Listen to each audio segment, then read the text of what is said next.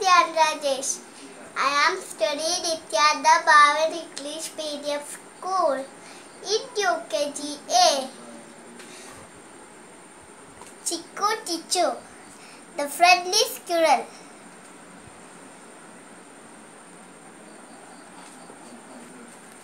Gato liked to watch squirrel in the park near his house. When he was tired of playing with his friends, he would lie on the grass and watch the squirrels. He always carried peanuts in his pocket and left some on the ground, hoping that the squirrels would come down and eat them. They did just that, and Gato even noticed particularly plump squirrel that was bolder than the others. She often came close to him and quickly picked up a nut in her mouth before running back to the tree.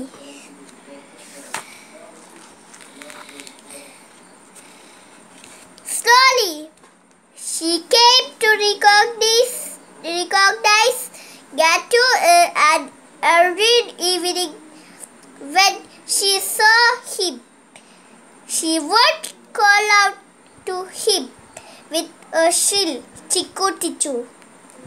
Gradually, the even learned to accept nuts from his palm. Gato named her Chickoo tichoo. It was the beginning of a long friendship between Gato and Chickoo tichoo. Gato always recognized Chickoo tichoo as her ears were darker than the other three striped squirrels in the park.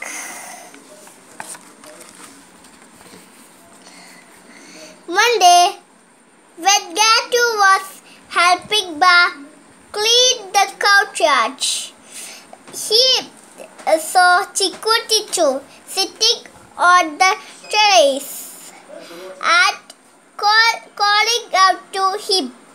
Happy and surprised, Gato told Ba, "Look, Chickoo tichoo has come to our house." Ba smiled at mate. Maybe they reached the terrace by climbing the drain pipe. As Ba was speaking, Chickoo tichoo jumped into the courtyard, ate some crumbs, and scampered away to the park.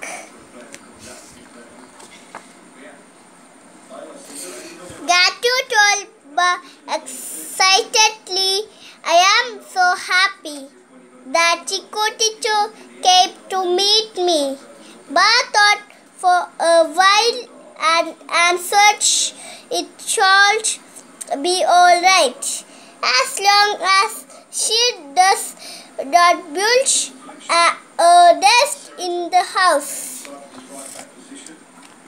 Soon, Ba forgot all about Chickoo tichoo, but Gato was sad. For the past few days, he had not seen her in the garden. Then one day, Gato opened the door to his room and heard a rustle. Frightened, he closed the door immediately and called out to Ba. She held his hand and said, "Come, let us look in your room. Baby, it is just a bee." Ba opened the door and saw the shadow of a squirrel behind the window curtain.